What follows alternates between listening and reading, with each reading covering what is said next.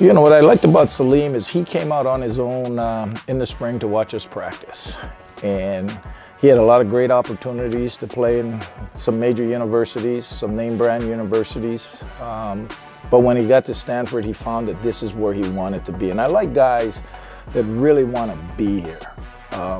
In terms of his ability, he comes from a successful high school program, which I think is important. They're used to winning.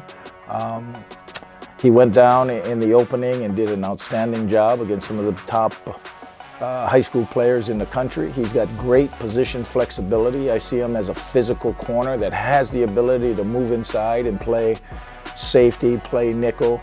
And I think Justin Reed and Meigs, and you saw Alameen this year, I like defensive backs that have position flexibility. Salim is certainly one that, much like Kendall Williamson, came in here as a corner and had the ability to fit in wherever we need him to play.